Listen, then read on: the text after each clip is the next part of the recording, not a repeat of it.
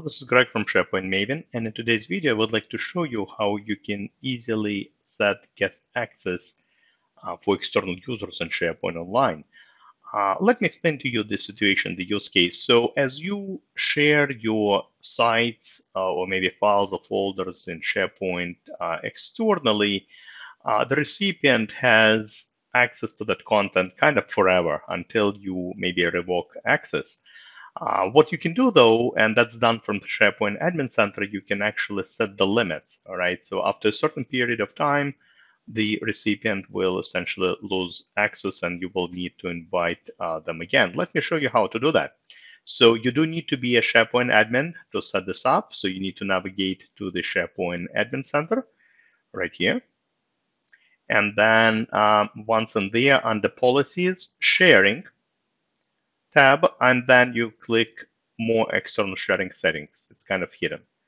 By default, like I said, external sharing, pretty much is kind of unlimited, meaning that once you share the content, the recipient has access until you revoke it. But there are a couple of ways for you to revoke that access. There are a few checkboxes here. And let me explain to you the difference between the two. So this checkbox essentially mostly deals with site external sharing as well as sharing from your OneDrive, all right? But if you decide to share, let's say, the whole site, all right, SharePoint site that is, and you want to limit that, you can check that box.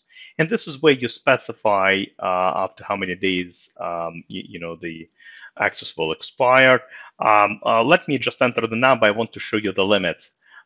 So it has to be anywhere between 30 and 730 days, so essentially 2 years. All right, so anywhere from a month to 2 years, you can set the limit. Maybe let me, I don't know, do 50 days. All right. And then the second option, now the second option is a little bit different. You can also set this up, but if you notice, it has to deal with verification codes. I don't know if you notice when you share, not the whole site, but maybe a particular file or folder from your OneDrive or, or SharePoint site, by default, right, it sends you the recipient the verification code. It's really for situations when the recipient does not have their Office 365 account, all right, when maybe they use their Gmail or whatever address, and they also have to type in that temporary verification code as well, just to kind of prove the identity. Once again, you can also set this option, and let's see the limits here. All right, so I believe, let me just type in something really large. All right, 1 second. Oh, right here, I think I got it. Yeah, it has to be anywhere from essentially, 1 day to 1 year. All right. So you can set those limits. Once you decide on what the limits are, all right, all you need to do is just click Save.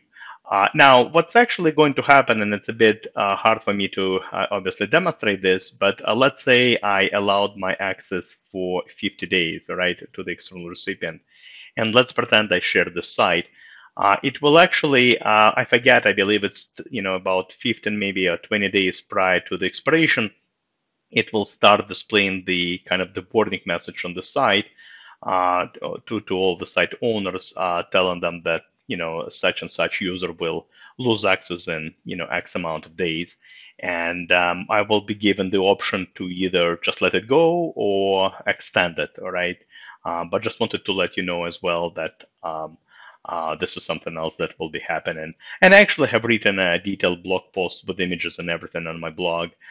So I will make sure to include it in the description of this video as well. Right? So that's all I wanted to show you in this particular video. In my opinion, a great feature, especially for those who are concerned about, security and permissions in your SharePoint environment. Hopefully you learned something new today. As always, happy to see you on my blog, sharepointmaven.com, as well as my YouTube channel. Thank you very much. Have a great rest of the day. Goodbye.